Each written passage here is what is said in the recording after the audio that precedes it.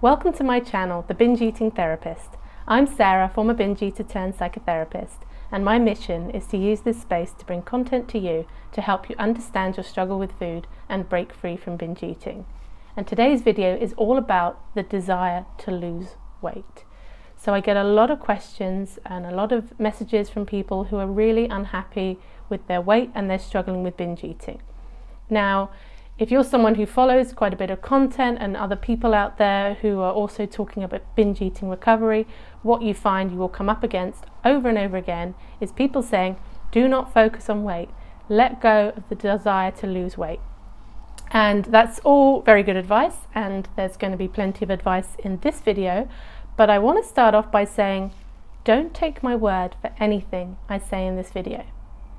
Everybody is unique, everybody's bodies and brains respond differently to weight loss, and you can hear good advice, and we're not very good at taking advice, even when it sounds like, pretty sound advice.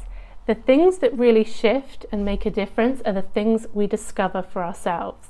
So anything I might say in this video, mull it around, but test it out for yourself and see what happens. So the first question I would ask anybody who's really saying, I really want to lose weight and I don't think I can give up that desire to lose weight, is to consider the question, what happens to your eating when you focus on weight loss? It's as simple as that. Maybe you've had a reaction straight away with some answers that have come up in your mind, but I urge you to take that question away and really mull it over and really start to notice. What happens for a lot of people is when they focus on weight loss, their eating gets worse. The binging becomes more visceral. You're going to bed every night making all these promises to yourself about how you're going to eat in a deficit the next day. It's the last thing in your brain when you fall asleep. So your brain is going to sleep anticipating deprivation for the next day. And this is the cycle.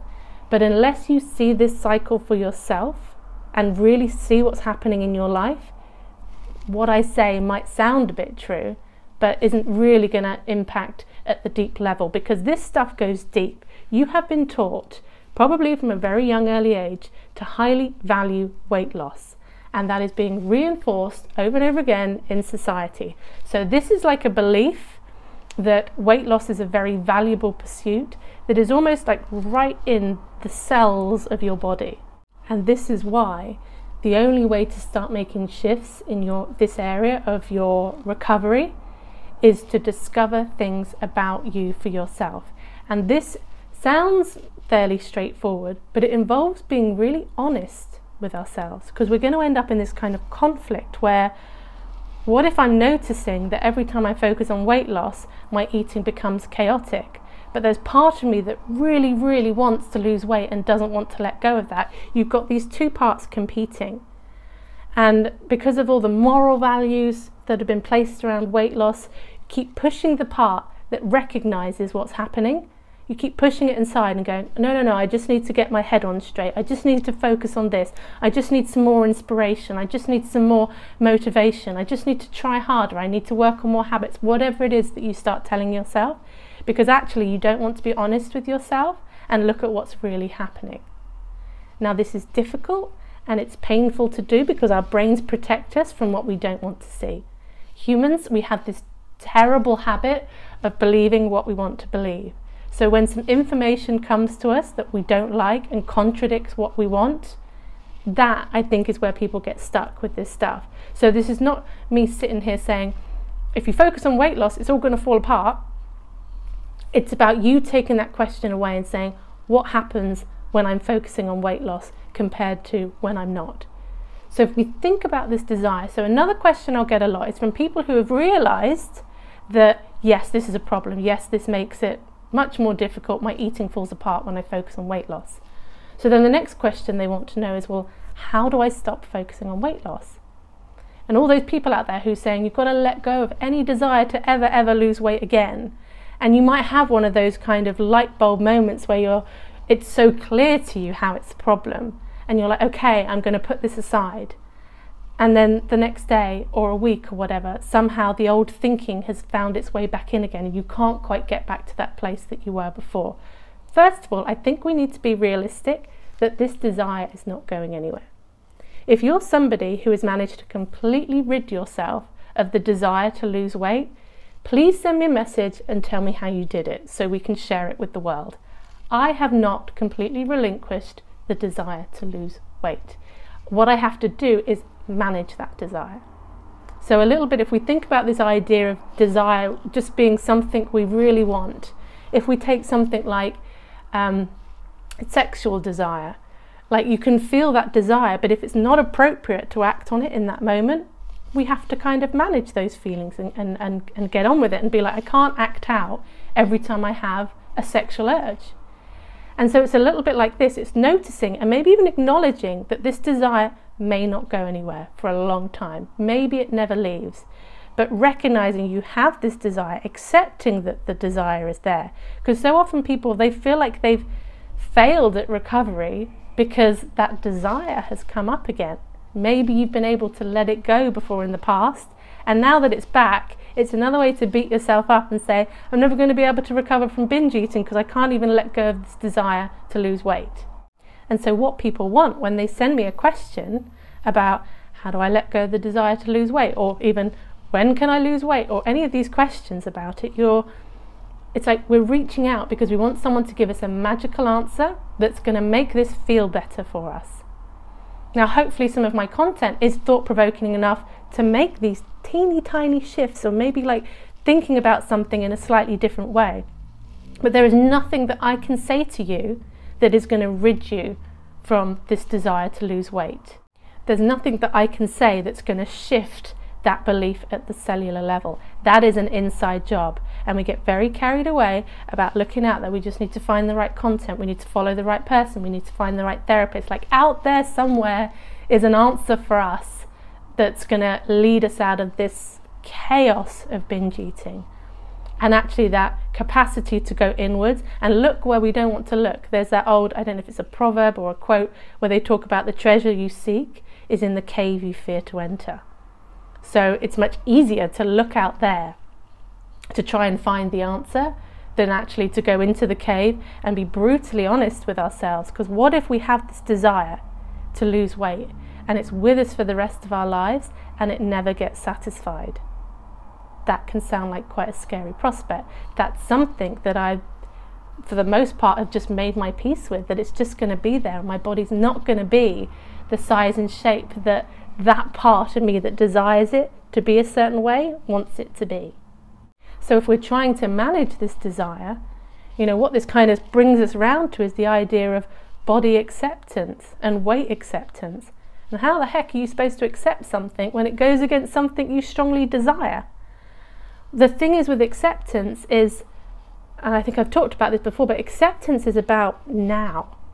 So many of the people out there are saying, and particularly like the intuitive eating purists are saying, you have to let go of the desire to ever want to lose weight ever. It can't even be on the horizon.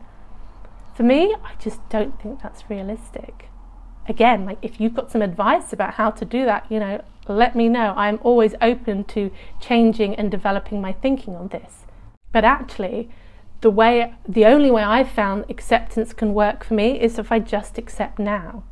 And now, if I focus on weight loss, my eating gets a bit chaotic again. So I'm not saying that I will never pursue weight loss in the future.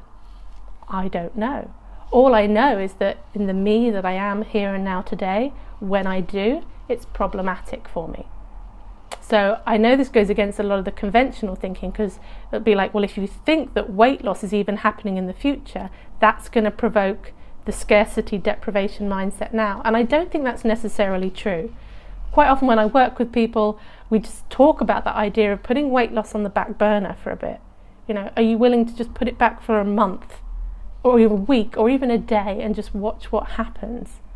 You need to become your own experiment, that willingness to try certain things out and see what works for you rather than following someone else's program, because what happens is you then become very black and white about following their rules, and the whole diet mentality can play out even with a freedom program, because it becomes another thing to pass or fail at, rather than treating it with curiosity, which comes back to that willingness to be really honest with ourselves and confront the things that we don't want to be true. And just because something is true for you today doesn't mean it will always be true. That for me is the part that makes acceptance easier. I can honestly say I don't know if my body is going to change or not. My only job is to look after myself today. And the thing is, I kind of just want to loop this in with responsibility a little bit. So this idea of taking personal responsibility is that it sounds scary and it sounds almost a bit self-punishing, because the typical binge eater is somebody that takes responsibility for everybody else. They're the people pleasers, they're trying to manage other people's emotions, they're trying to behave in the way that they think people want them to behave. So they're taking all this responsibility out there, and it's exhausting, it's not fun, it feels like an obligation. And the part that they don't take responsibility is actually the looking after themselves or treating themselves as somebody who deserves to be taken care of. The other bit around responsibility, people who struggle with this stuff will take responsibility for anything other than the moment. So by beating yourself up about the past, about what you've eaten, you're taking responsibility for something that's done and dusted. There's nothing you can do now about anything you've eaten up to this point. Or you take responsibility for the future by planning what you're going to eat for the next day, month, year, rest of your life. I'm going to give up sugar forever. Like those kind of grand things, you're trying to take responsibility for something that hasn't happened, and you don't know how you're going to be feeling in the future. And by taking responsibility for the past and the present, give up responsibility in the moment. And the moment's the only time when we really have a choice, where we can really tune into like making a decision.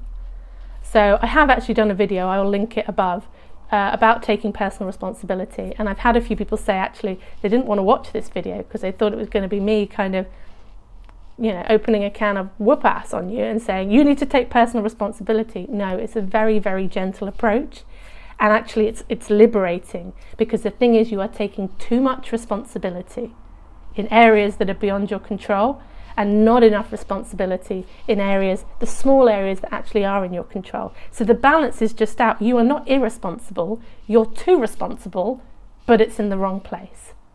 And now I'm veering off into another subject, but I'm feeling quite fired up about this subject today because it's such a block for so many people. So I'm going to leave it here today, and hopefully what I said's been helpful. Feel free to get in touch with your comments. When you leave comments and likes here, it really does kind of help the YouTube algorithm, but I get it that leaving a public comment about this stuff can just not feel comfortable at all. So only do what you're comfortable with, but likes and all that just kind of help me grow the channel. But on that note, take care of yourselves, and I will see you on the next video.